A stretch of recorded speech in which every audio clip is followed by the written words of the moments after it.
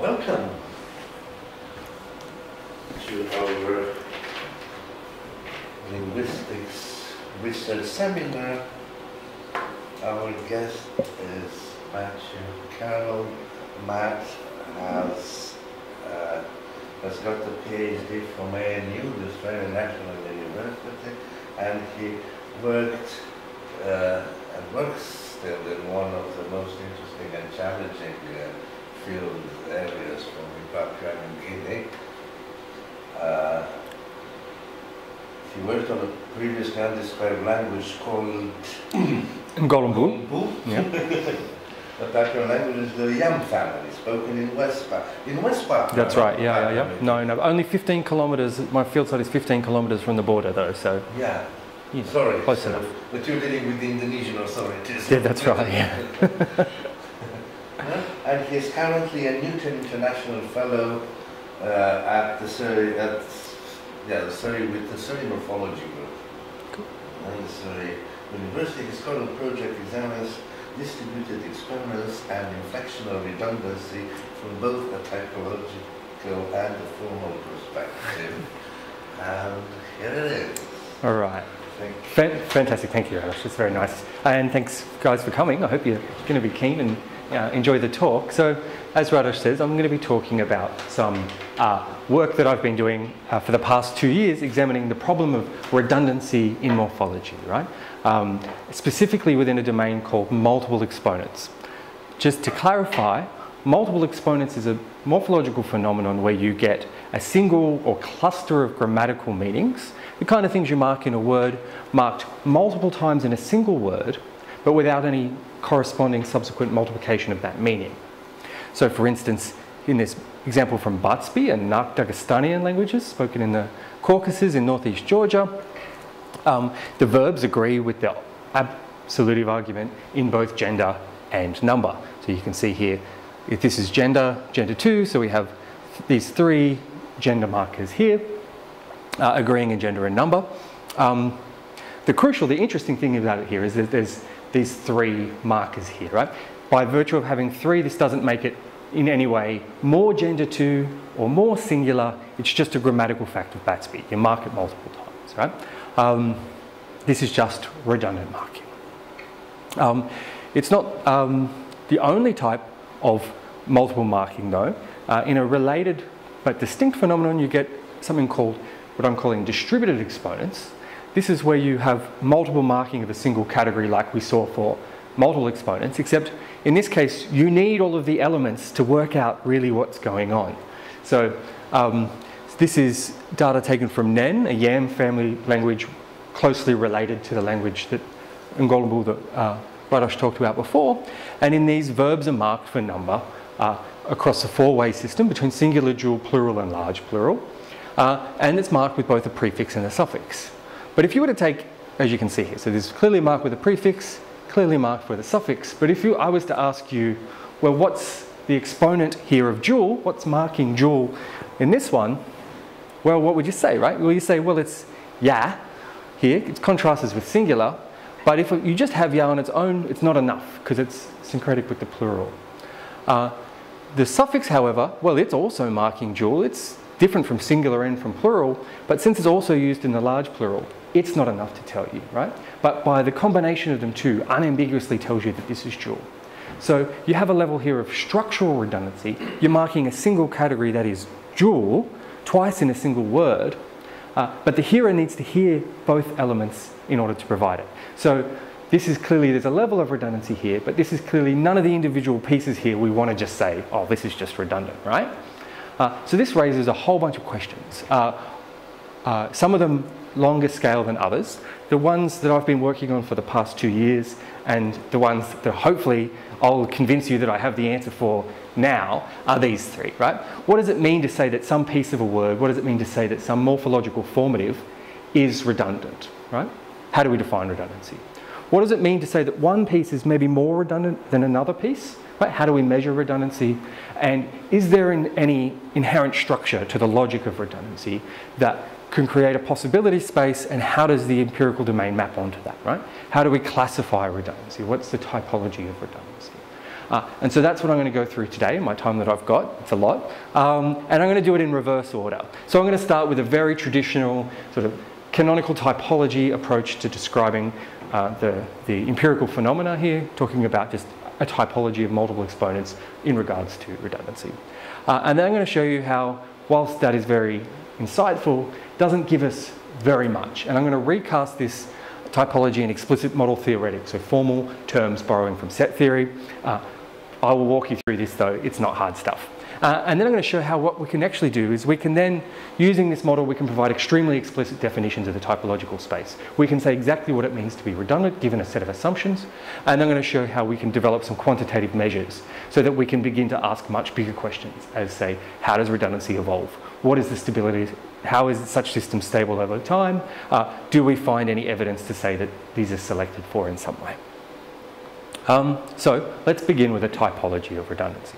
So to start, if we're typologizing over languages and we're trying to classify data, we need a basic definition, a functional definition, in order to just get us going. We need to know what we're talking about, right? So here's some definitions I've got of redundancy. We might define redundancy as something like, well, functional redundancy refers to the situation where one part of a system can completely or partially compensate for the loss of another, right? If we lose a bit of the system and it still works, well then that bit we lost was redundant somehow, right? So we can maybe think of this as a diagnostic. We can turn this into a linguistic diagnostic, that if we cover up some morpheme, some formative, and we can still work out what the word means, then that morphological formative was redundant, right? So that's from Wang and Zhang, but in this paper by Caffrey, they give a bit more detail and they talk about overlapping functions. And that'll come in later when we start talking about set theory. Notice that these are very general definitions of redundancy. These are both from papers on genetic redundancy, and there was actually a lot of very compelling parallels between linguistic redundancy and genetic redundancy.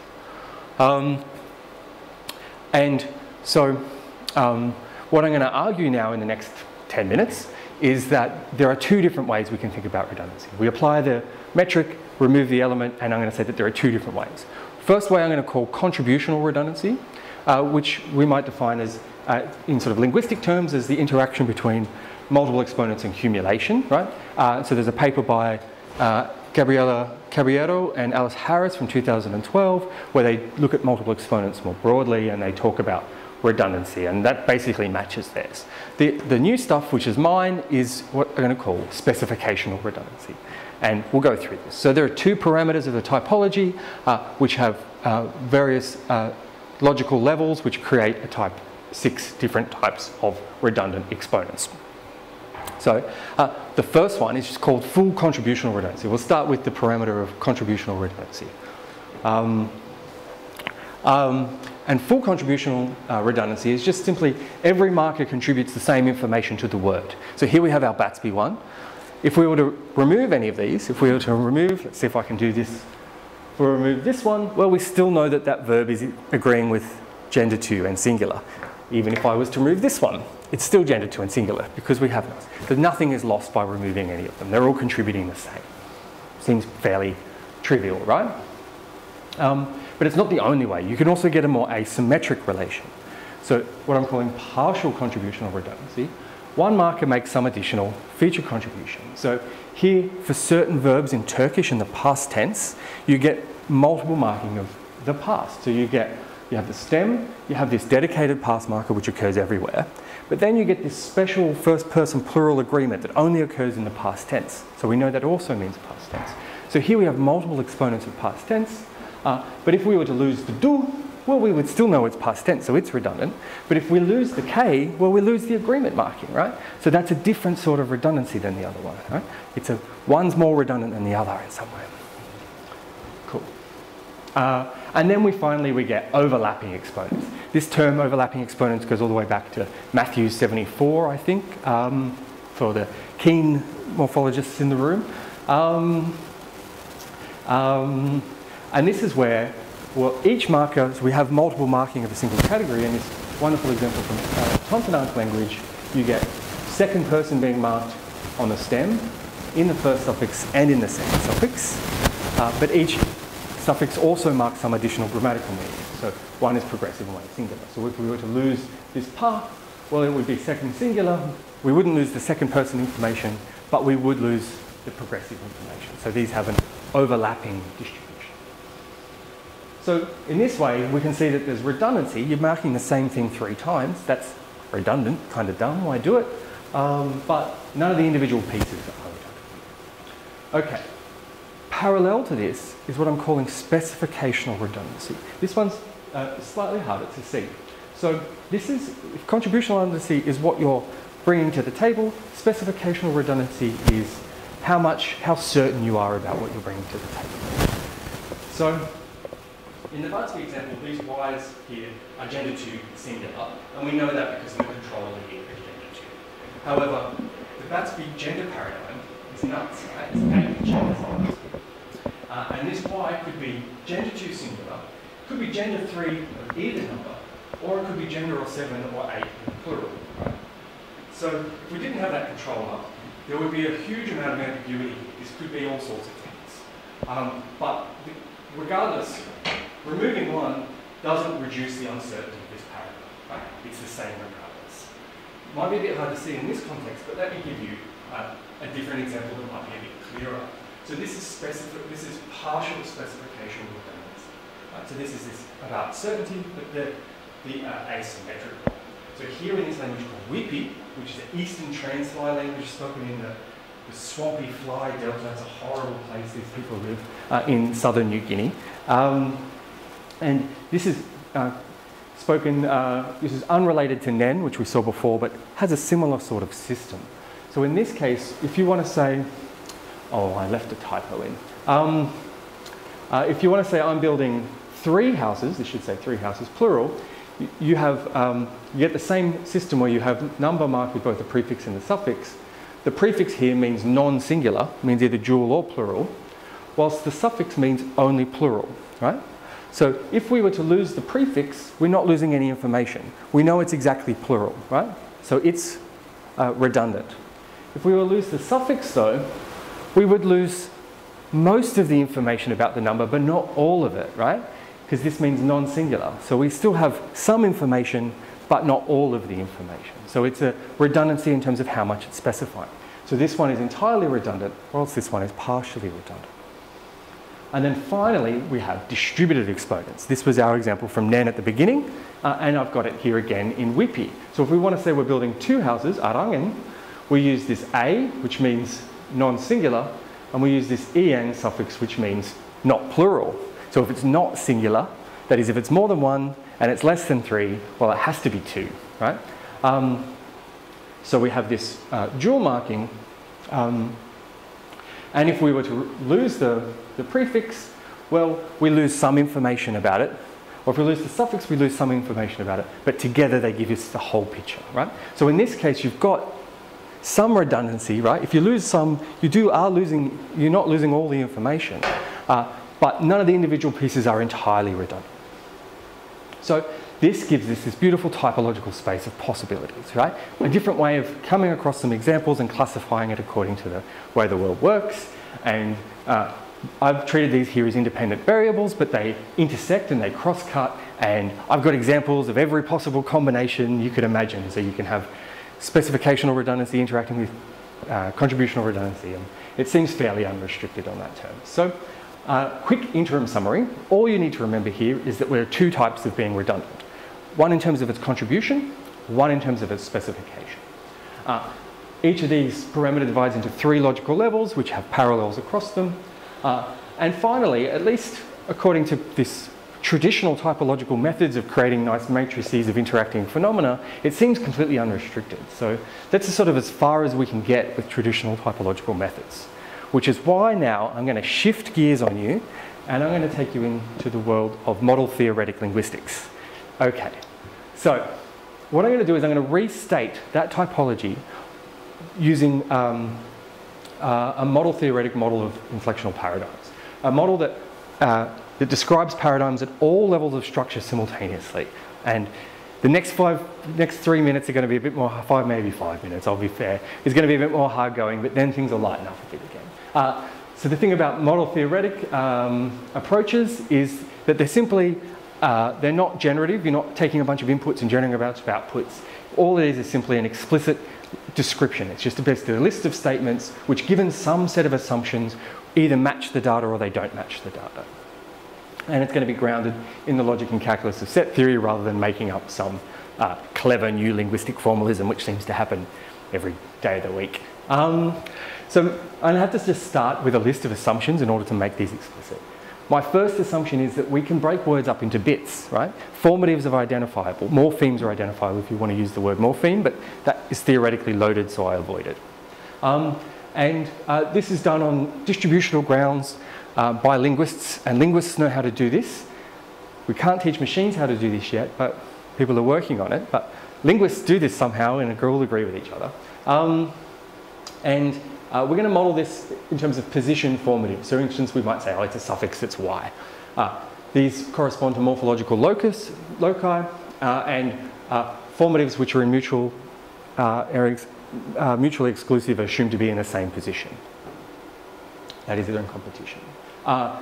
Syntactic and semantic contexts which describe the distribution of formatives are represented by feature values of the type feature value.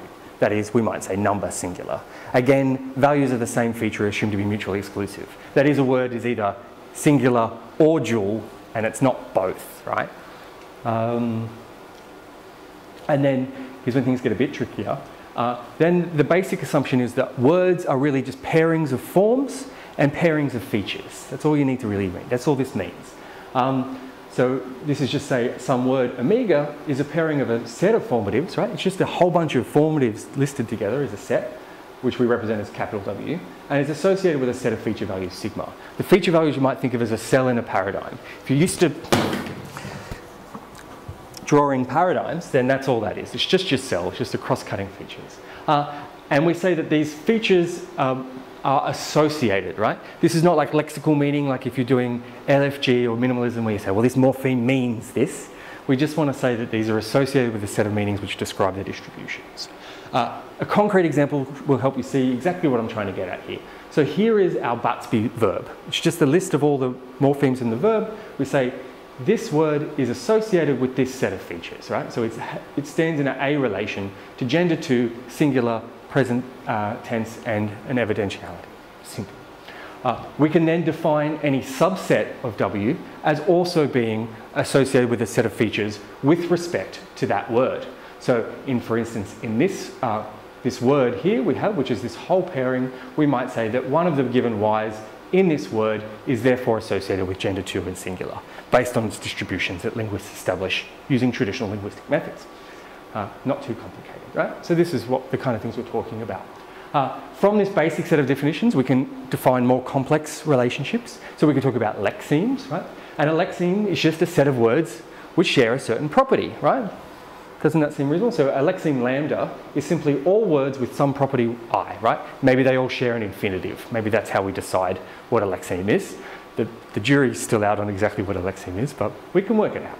And then we can define why we need lexemes is that we all know that a given formative might have different features associated with it given different words of a lexeme. So for instance, a suffix might be genitive or it might be dative, you know?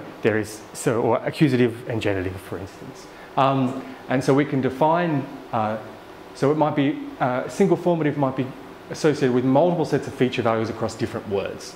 We can define this formally, but we might say something like, well, the A lambda relation, right? So the association at the lexeme level of the Batsby affix Y that we showed before, well, remember how I showed you it was syncretic with all those values. So it's A lambda association is the set containing the set gender 2 singular, also the set gender 3, the set gender 7 plural, and the set gender 8 plural, right? So this is the other sort of relationship that it's in. That is all of its meanings across all the words in which it occurs. All right, that's it for assumptions. We can move on now to getting back to the fun stuff. So when we're doing our typology, we need our typological base. What is the first thing we need to establish is what counts as to be included in the typology or not, right? If we're comparing a whole bunch of languages, you need to know where to stop, what to include, what not to include. And so with this very basic model that I only spent 5 minutes basically giving you the entire rundown, we can already start to make some incredibly precise typological statements. So here's a definition of multiple exponents. So everything that we include in our typology needs to match this definition. And all this reads is that the expression of some feature value, sigma, right, in some word, omega, is an instance of multiple exponents if and only if, and I'll take you through this bit by bit, there exists two formatives within a word form W, right? So that we've got two formatives in W where such that sign just means such that, that feature value occurs within I, so the feature value occurs in some abstract thing I, and I is simply the intersection of the two sets of features associated with each of those formatives in the word, right? So basically all this says is for something to be multiple exponents, you need two formatives which are associated with it, right? Seems fairly trivial. And we can go through now and we can provide proofs that any given example is or isn't a case of multiple exponents, right? So here's our Bartsby example, and I'm going to tediously go through this. It's going to be real tedious, but it should be fun too. Hopefully you can see the power of it. So here we have our definition. So our definition needs to match our example here. So here is our word, right? We've got our word, which is a set of features and a set of forms and a set of features. We might say, well, let's just take any three at random from this word. Here are our three I've chosen at random, the ones I know work, right? Each one of those is associated with, at the word level, associated with the set of features gender 2 and singular. Since gender 2 and singular is the intersection of all of these elements, then we know that both gender 2 and singular are examples of multiple exponents here, right? So we can prove whether or not a particular example counts.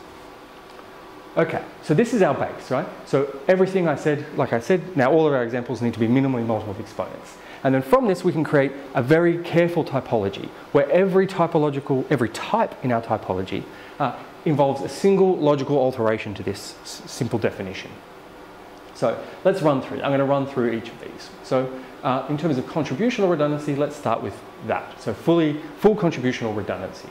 So expression of some category sigma is an example of full contributional redundancy if and only if it's multiple exponents, right? This bit just is our definition of multiple exponents. You can just remember it has to be multiple exponents, and there's two sets of formatives have to be identical, right? That's all that says, that the A omega of A is equal to the A omega of B, and that's just that in language. And we can go through and prove that. So this is our Bartsby example again. We've already proved that it's multiple exponents. Not only is it multiple exponents, but all that's missing, it's omega there. Sorry, A omega y1 is equal to A omega y2 is equal to y3. Therefore, this is fully redundant, full contributional redundancy. Boom. Formal identity. Exactly. No, not formal identity here. That the set of features associated with them are identical, not the form. The form here is, I mean, this example is beautiful for so many reasons, but it would be nice if they weren't all the same form. That's a historical accident. Well, no, maybe not an accident, but a part of the grammaticalization. But that the set of features to them are all identical, right? Because it's the A relation, not the actual form. So that's full contributional redundancy. Partial contributional redundancy is simply the expression of some category sigma in some word omega. It is an example of partial contributional redundancy if and only if it's multiple exponents, with the additional clarification that the set of features associated with the first formative is a subset of the set of features associated with another formative, right? So let's have a look at that. So here's our definition. And so we can visualize that, right? So this is nice and simple, right? So here's our word. We need to have two formatives. This one's A, this one's B, both occurring within the word. Okay, that's simple enough. Not only that, they need to be associated with, they need to have an overlap to be multiple exponents. Here's their overlap. Not only that, but one is a subset of the other. That's how we define partial contributional redundancy. And the visualization, I think, helps just explain exactly what's going on. But we can go through the proof, right? Back to our Turkish example. So here we've got our word. Here is our word. We'll take the two suffixes here, du and the k. The du suffix is just associated with the set of values past, whilst k is first plural, and past, right?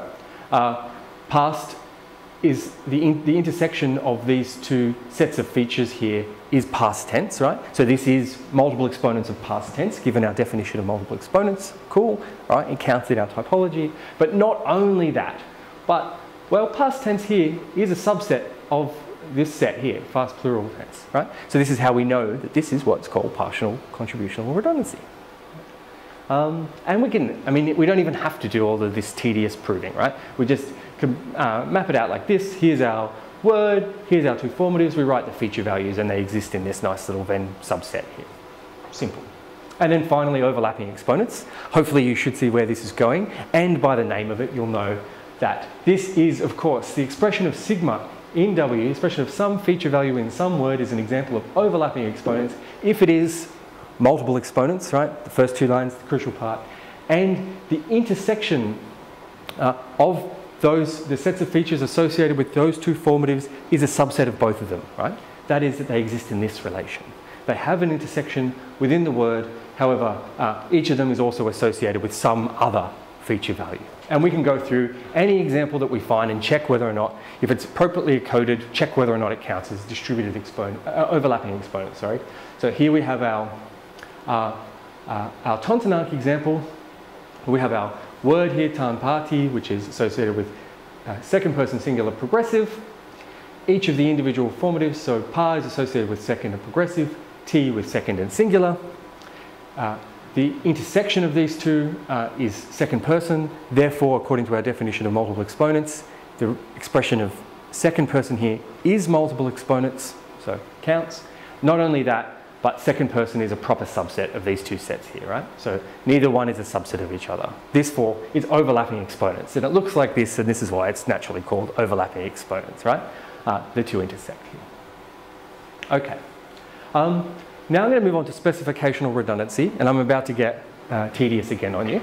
To handle specificational redundancy, remember, contributional redundancy was what we're adding, right? Whereas specificational redundancy is how sure we are about what we're adding. And so we're going to need a new type of relation in order to get to that. And I'm going to call this the A-sigma relation. And we might define it formally as follows. Informally, it simply means A-sigma of A is simply all the values of a feature across the entire set of its A-lambda relation. So remember, the A-lambda relationship of the Butsby-Y affix is the set containing gender 2 singular, the set gender 3, the set gender 7 plural, and the set gender 8 plural.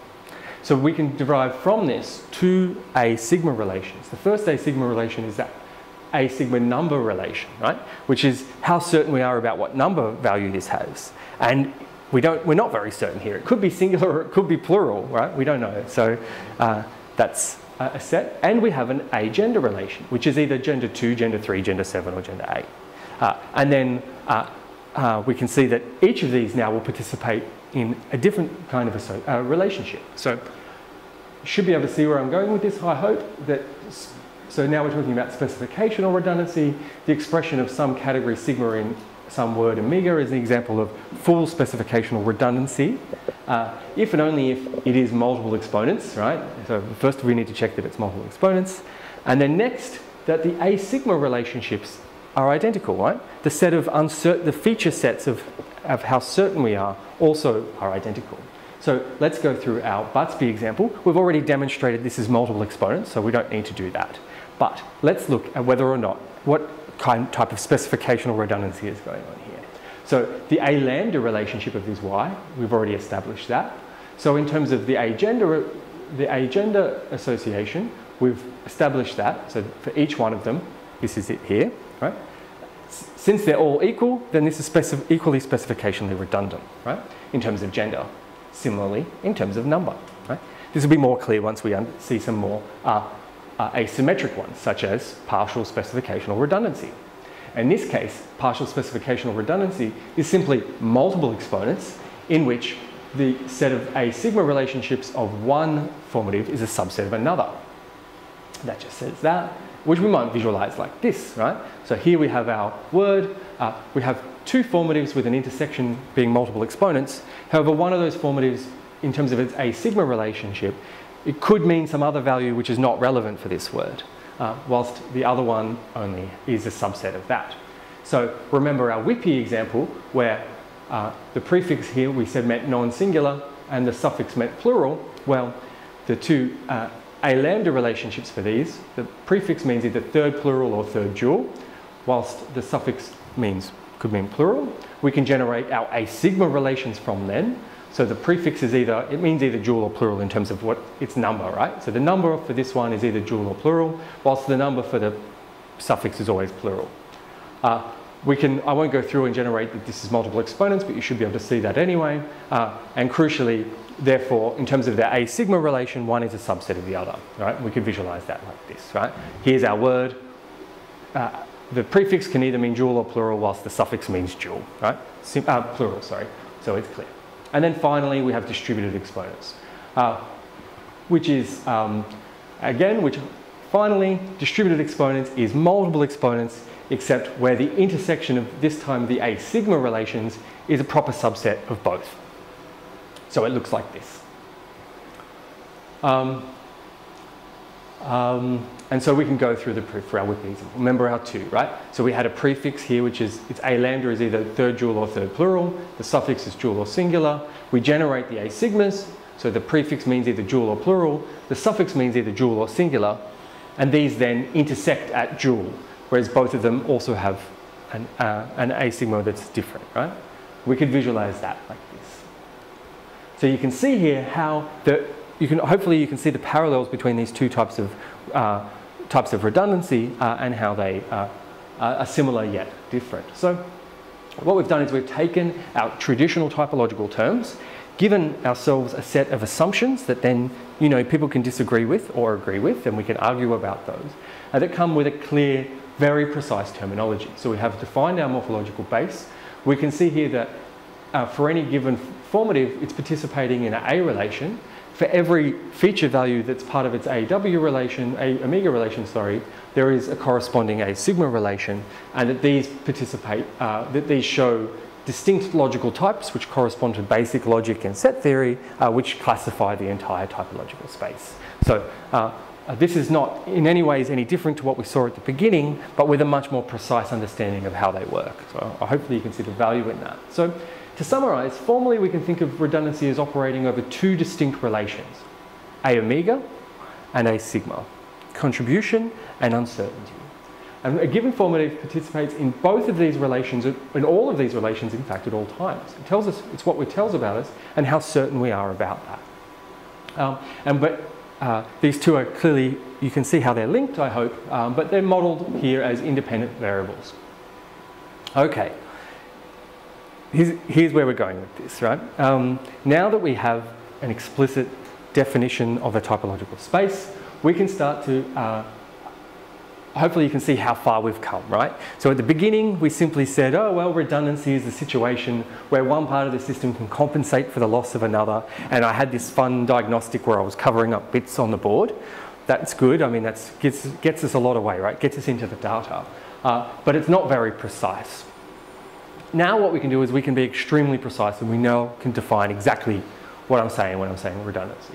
So here is my definition of contributional redundancy. So a formative A in a word is contributionally redundant if the set of features associated with A, given that word, is a subset of the set of features of of the union of all other formatives in that word, right? So if you have here's all of the other formatives in that word, all the features associated with those formatives. If this one is a subset of it, then it's the redundant one, right? So whichever is a subset is what's redundant. And then we can easily turn this into a very intuitively turns into a quantitative measure. We simply take a ratio of the redundant formatives to redundant feature values of a formative to the actual feature values it has. So what we know before over what we know after. And we can go through this. So here's our thing. In the case of our Butsby example, each one, it had two redundant feature values out of two redundant feature values, right? So it has 2 out of 2 out of 2. Each one is 1. So each one is redundant. We already knew that. We established that. We can measure it now. In the case of our partial redundancy, well, the one that's the subset here, it has one feature value out of one feature value, right? One of them is redundant, one of them is covered by the other. So it's 1 out of 1 redundant. Whilst the suffix here that meant both past, first and plural, well, only 1/3 of it is redundant, right? 1/3 out of all of its functions are covered elsewhere.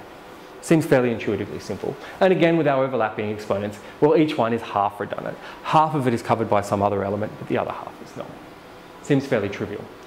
Things get a bit more complicated when we're talking about specificational redundancy, which is in many ways the exact opposite. I think this is where it's interesting because you'll see that for specificational redundancy, well, it's the A, so a formative A is considered redundant if the set of A sigma relations, its uncertainty set of features, is a superset of the intersection of all other feature values in the word, right? So in this case, it's the big one that's redundant, right? The one that's unsure between dual and plural that occurs with the plural, which is the redundant one, right? It's the more redundant. So we model this as how certain we are after we've measure this as what we know after we've included everything over what we knew before, right? So I'll run this through how this works. So if we wanted to measure the specificational redundancy of our Butsby-Y affix in regards to gender, well, we might apply this formula. We'll say, well, the A sigma relation for gender for the Y suffix is this set here, which we can then plug into our formula.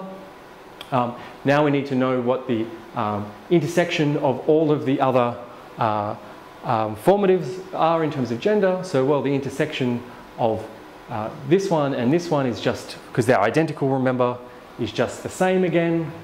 So we put it in there, we put it in there. We then solve this simple, the intersection of these two identical sets is therefore the same. So it's 4 over 4 if we just count them up. So that's how we know that that's specificationally one redundant, right? We've proved that.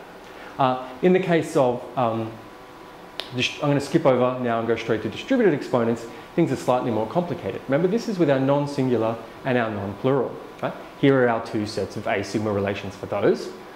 We might plug, so if we're talking about the specificational redundancy of the prefix, so we put the prefix in there. We now need to work out what the intersection of all other formatives in the word are. Since there's only one other one that's relevant, it just goes in, and it goes in there, and then that goes in there.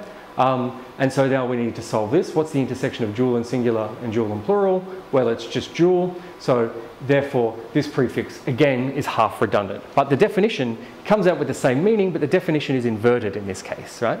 That's really the crucial point. And then we can go through, and we can provide detailed quantitative measures of any given formative in any example when it's coded up properly. So, I mean, this traditional typological qualitative typology of saying, well, this language is a little bit different to this, I mean, that's useful. But now we can actually say, well, not only is it a little bit different, well, it's this much different, right? And we can, I'm getting ahead of myself, so let me go through a quick summary. So we've seen, hopefully, I'll just finish up, that, well, structural redundancy is clearly definitional here, right? We have these phenomena which are just marking the same category multiple times for no good reason. But there are two different ways in which they display gradients in terms of what they're bringing and how certain we can be about them. I mean, that's interesting on its own. Formal modelling shows that these two types of redundancy are operating on distinct but simultaneous functions, right? That these are occurring simultaneously. And and then how we measure these redundancy on these two parameters are equal. Those two formulae I showed you, they seem basically the same, but in fact, conceptually, they were just the opposite of each other. So I think that these kind of statements really allow us to show that we understand what's going on here. And for me, this is really exciting because my big question coming into this is, why the hell would anybody do this? If you were designing a language, why would you do, say, if I want to build 2 houses, I would have to say, I want to build more than 1 but less than 3 houses. It just is, it's not a very good way to speak a language, right? Well, it's just, and most languages don't do it that way. So how does such a system evolve? How do we get there? Well, I don't have the answer for that. I spent 2 years just working out this. So now that we have these as independent variables that we can operationalize, we can look at correlations between grammar and cognition, you know. Are these independent or independent things? do we see stability of this over time? Do we see a reduction of it?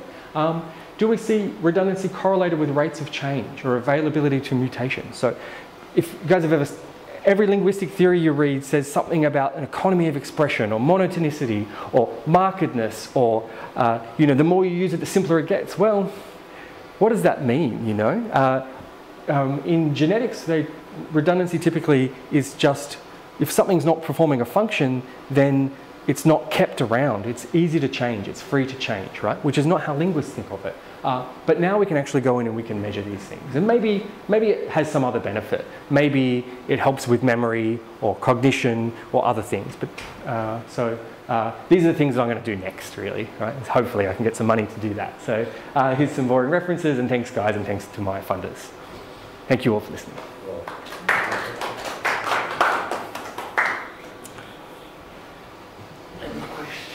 Yeah, that was a whirlwind. Yeah. How responsible for applying this to the phrasal?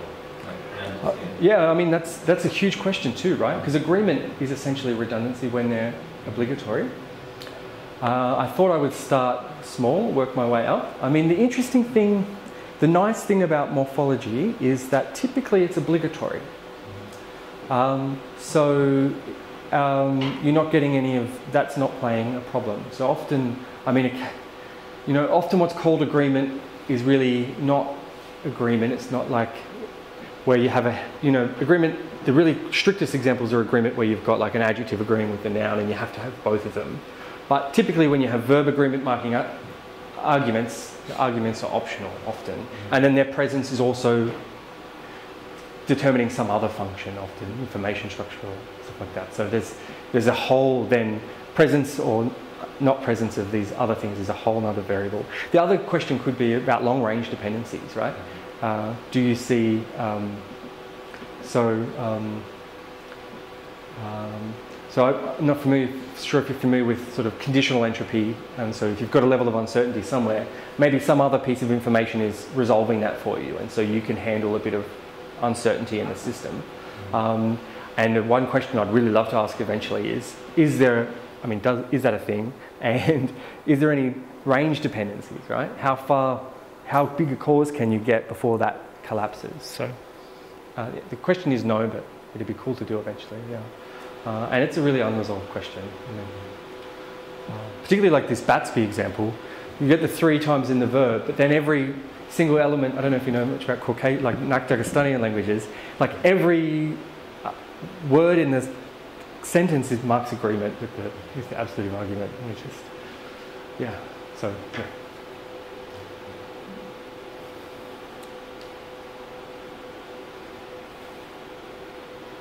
The type of redundancy that you have in the Turkish example. Yeah.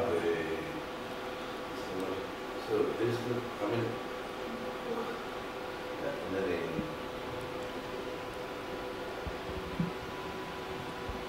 Yeah.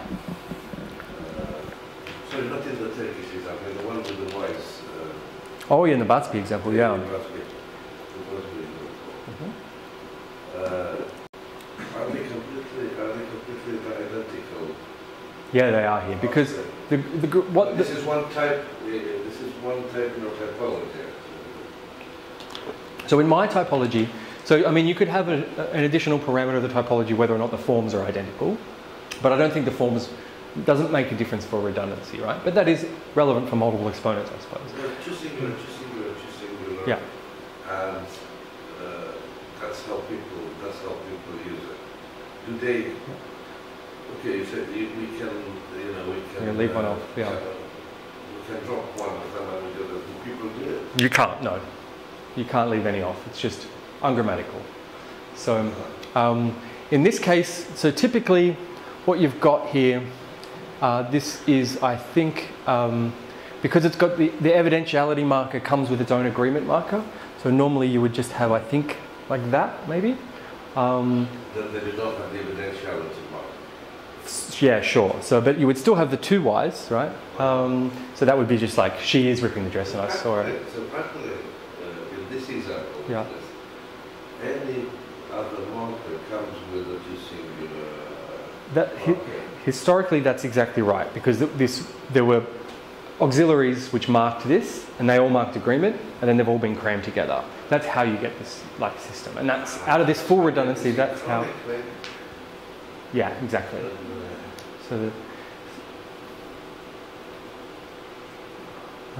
So Alice, this is from Alice Harris's book, and she has like a whole chapter on how you end up with this. To be honest, these are the ones. I mean, I've had this conversation with Alice. This would be a complete redundant. Yeah, exactly. Yeah, just thing. like why bother? Yeah. Yeah. It must be. It must be. Yeah, it must be. Basically. It must be. Yeah, or like if there's not the evidential marker, it's like that. So, but yeah, similar. Andy, Archie. So if you had any other marker to this, I don't know what. No, I think that's as big as they get. I think that's as big as it gets. Yeah. I don't know though. I'm not. But yeah, I mean, it's such a beautiful example because not only that, you've got all of this complex syncretism going on and this crazy gender system, and yeah. If I follow this attentively, all the other examples and all the other types are kind of partial, no matter how I call them. The redundancy is partial. Well, it's partial redundancy of a sort. Yeah, that's right. Because the idea is that all of them are redundant on some level. And the general assumption, so I mean, I guess the motivation for really laying this out is if you read, except for in Alice's current book, the typical assumption when morphologists are talking about multiple exponents, they're just like, it's a bit like agreement, they just think, oh, you're doing the same thing again and again and again. But actually, in practice, it's quite scalar and gradient. And I think that's the way in, right? This is how we know this is going to be the solution for understanding how this is stable over time. Yes. Yeah. And yeah, what about if you go beyond phase level? I'll say beyond phase level. Yeah. Well, yeah, exactly. I mean, that's still an unsolved question. But we know these systems are quite stable, right? You know, agreement systems Indo-European go back all the way. Like, so, but the question is, and at least the psycholinguistic evidence within a word has shown no benefits to memory or recall or processing by having multiple exponents. In fact, they make it worse. And what's more important is whether or not it's a suffix or a prefix. But whilst psycholinguistic experiments in agreement, I think, have shown to increase, make it quite faster for the hearer. So maybe there's an interesting divide there between, beyond the word level. But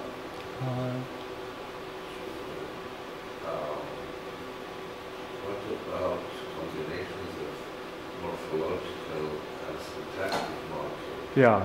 That do the same.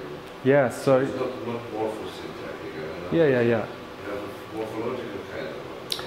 Yeah, totally. So if you would like to read my PhD thesis, I have a whole section on this. In Ngolombo, for instance, you get pronouns mark person and agreement marks number.